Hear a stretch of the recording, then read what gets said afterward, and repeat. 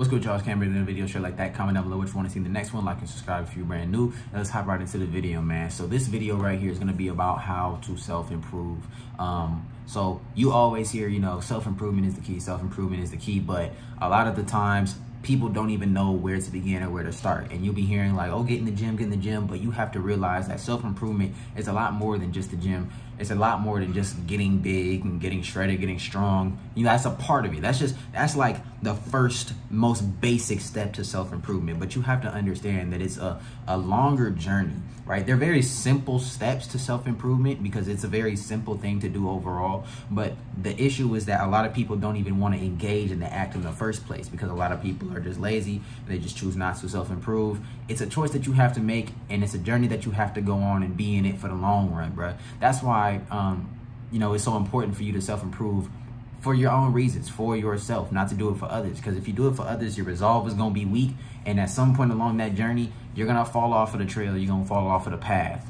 That's why it's important for your reason to be self-improving is strong. All right. But we just going to hop right into how to self-improve. So first thing is the gym, right? The most basic first step that you could possibly do. Now, people say the gym, but it's really just getting in shape. Getting in shape is obviously just good for everyone. Taking care of your physical health, that's all good. You feel me? Whether you go on runs every week or something like that, maybe you bike ride every 2-3 days, whatever, you know what I mean? It doesn't really matter as long as you're in shape. As a man, you need to be in shape because imagine you're in a position to where you have a family, right? You have a wife and kids, and you are not in shape as a man. Somebody comes into your house and tries to rob you. They, you know what I mean? They got sticks, you know what I mean? Or maybe they just got knives or whatever.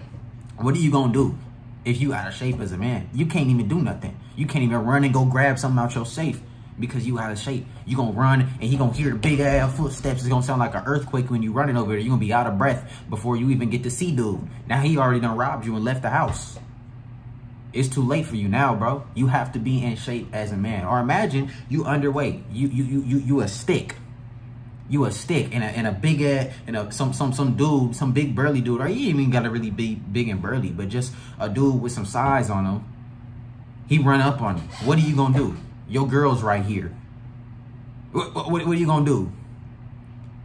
He smacked your girl in the butt. What you gonna do? You undersized, bro. You gonna throw a punch. It's gonna land like SpongeBob. Nothing. You feel me? So it's important to be in shape. It's important to be somewhat strong. Now, the reason why the gym is brought up so much is because when it comes to weight training, that is a good way to set goals for yourself. And they're very clear goals. Like, for example, on bench press, let's say you want to hit 275 on bench, or let's say you want to hit 315 on bench, or whatever the case may be. These are little goals for yourself. And the reason why little goals that you set for yourself are so important is because they train you to start putting yourself first, right? They train you to start focusing on yourself and meeting your goals. You know what I mean? It's kind of like it's training you for what you have going on in the future. You might have a plan for 10 years down the line, right? But if you've never even accomplished the little goals that you set for yourself already, you have no idea what it means to fill a goal. You have no idea what it means to go through adversity to get to the desired outcome. So weight training is extremely, extremely beneficial to those type of things. On top of the fact that being in shape in general and getting in the gym has all kind of mental benefits, emotional benefits, testosterone boosts for men, you feel me? And you just start looking better overall. I mean, the gym is just literally, or getting in shape in the gym is just literally the cornerstone of getting yourself in top physical condition. But understand that as important as it is to get in shape and be in the gym, that is still only the first step. Yeah, it might raise your attraction level and stuff like that. And obviously you want to do self-care and stuff like that. But understand that it's still only the first step because your physical improvement will only get you so far.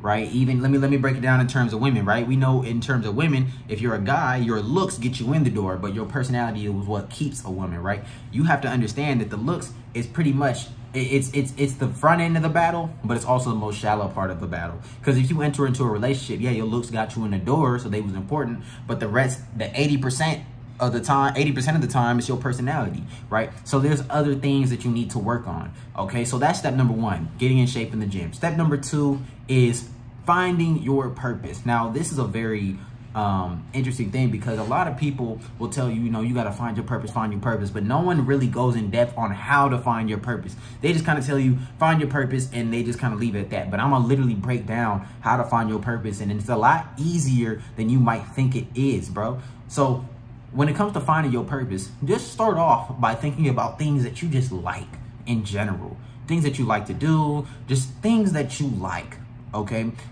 And it can be the most broad topic. Maybe you just really like movies, or maybe you really like sports or whatever, okay? Try out something within that field. So like sports, I know a lot of people like sports. A lot of dudes like sports.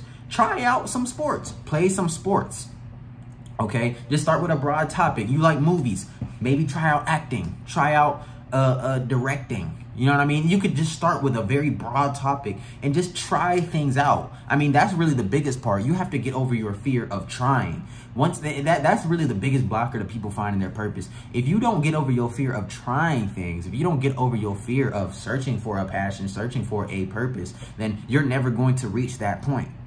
So you have to just go out and try things, dog. And you can't be afraid to fail. There's going to be some things that you try that you're just not good at.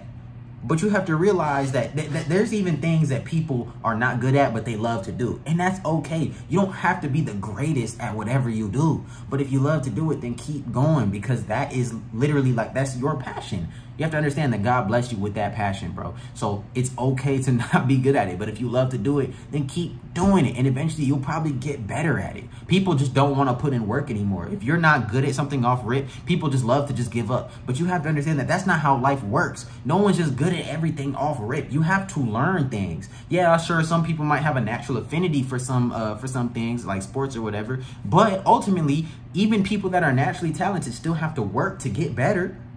That's just how things go. So you just got to get over your fear of trying stuff. And another thing is this too.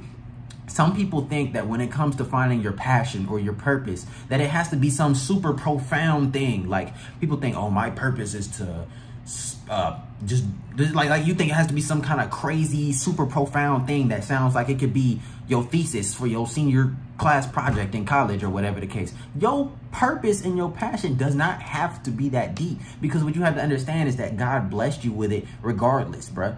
So it doesn't matter. It can be spreading a crazy message to the masses, or it can be something as simple as, oh, I just enjoy doing this. Because your purpose, right? Let me make things clear. Your purpose is within your passion. Your purpose is why you do the thing you love to do. So let's say that you love to play chess, right? Why do you like to play chess? Maybe it's because I'm a competitive person. So your purpose would be, your purpose is to be a competitive chess player.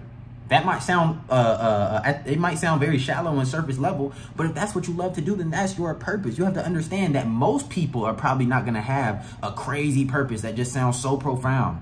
As long as it's not worldly, then it is a valid purpose. And a lot of people don't get this. So they kind of deny themselves. Oh, that can't be it. That can't be it. Bro, just do what you like to do. Do what you love doing. It's that simple.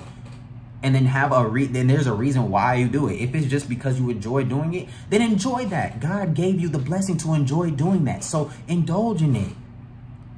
That's still glorifying God, because you're using the gift that he gave you. The gift was that you love doing this thing. You don't have to do anything crazy, bruh. You really don't.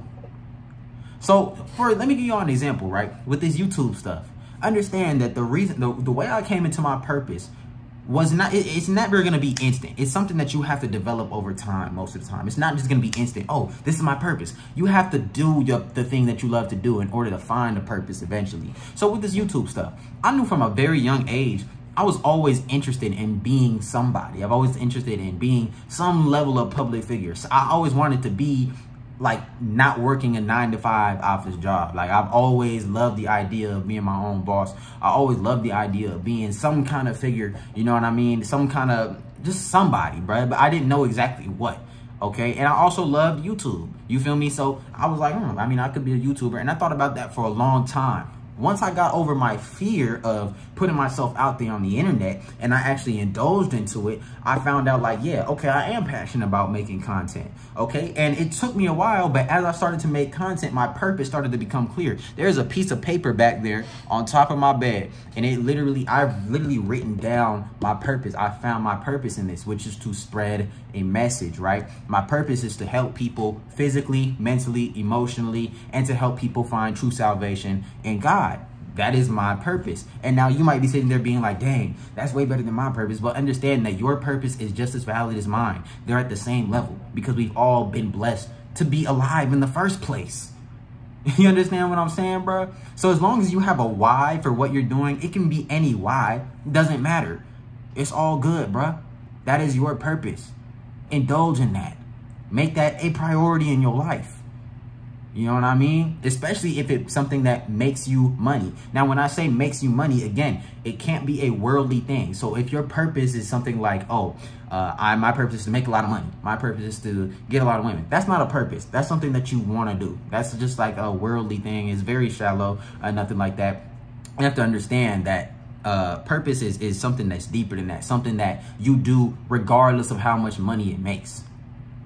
That's just what it is. So moving on from that, what you have to understand is that those are the two biggest things, physical and purpose, right? Physical health and purpose. Once you get those things down, oh, and understand that there's like emotional development, emotional control and things of that nature. But we'll probably get to that in another video or something like that. But the third, these are just the three most important things. The third thing is this. You have to find a deeper understanding for life.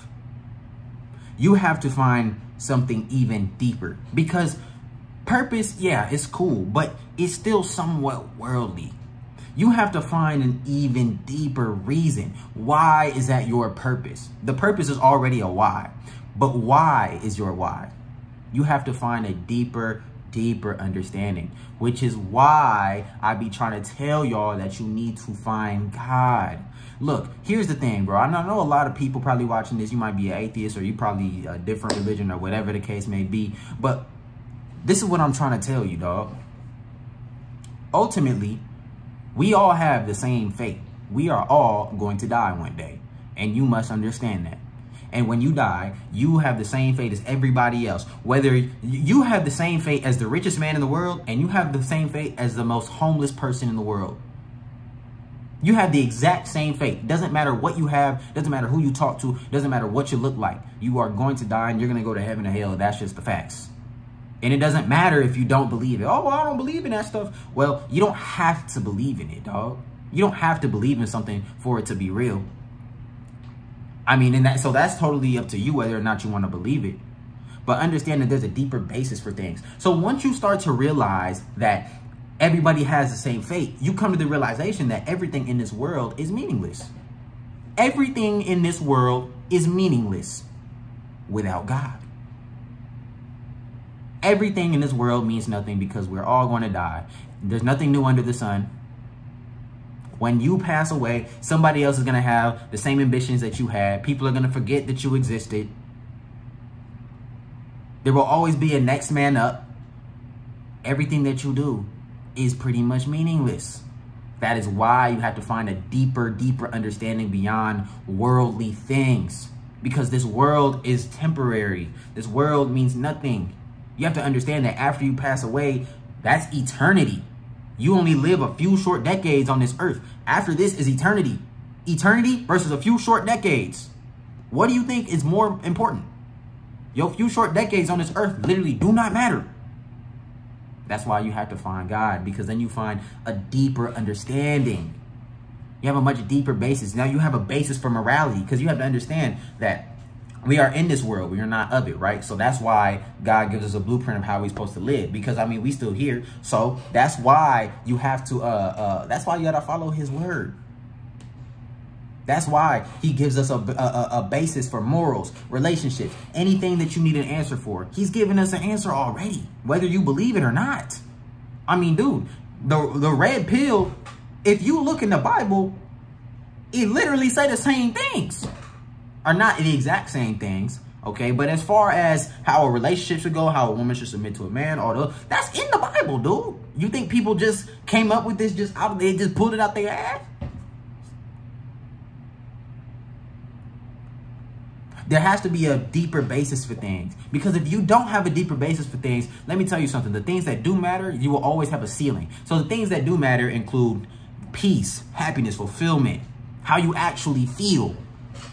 Understand that when you follow God instead of worldly things, your ceiling for how you actually feel, like your true fulfillment and your peace and your happiness, is way higher than that of someone who doesn't believe. So if you don't believe, I hate to tell you this, I hate to be the bearer of bad news, but you can self-improve all you want. But you're always going to hit this ceiling because you don't have the truth in you. You don't have the Holy Spirit in you. So you're going to always hit this ceiling right here. You ain't never really, you can self-improve and look good and all that. And you can find your purpose, but you ain't never going to get past this ceiling.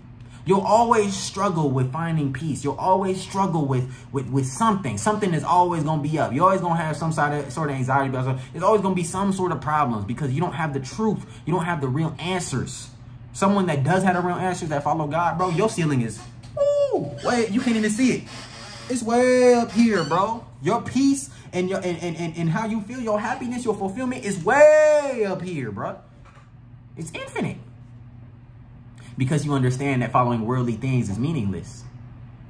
You understand that everything in this life is meaningless. So bottom line is this. If you do not believe in anything deeper, if you don't believe in God, I hate to be the bearer of bad news, but your self-improvement is meaningless.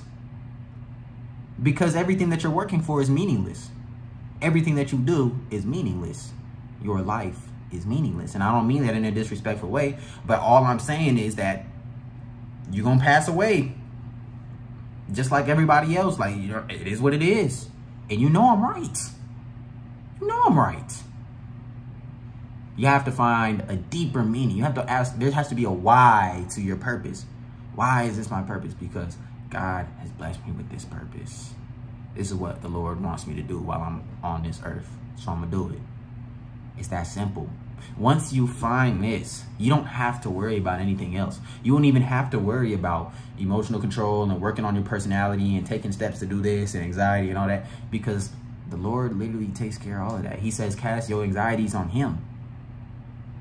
You won't even have to worry about money or just being okay in this world, because in the Bible, it's a seek first the kingdom of God and all things will be added to you.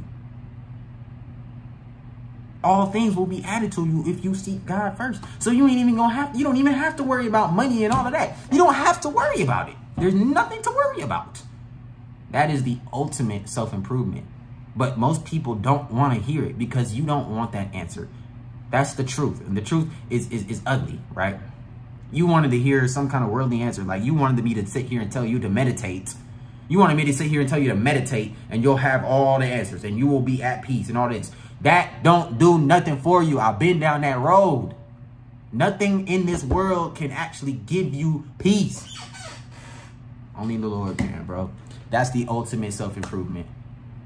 So if you're not seeking God, bro, you know what I mean? Your self-improvement is for nothing. It doesn't matter what you do. You think I'm lying? You'll learn. Love you. I'm out here, man. Peace.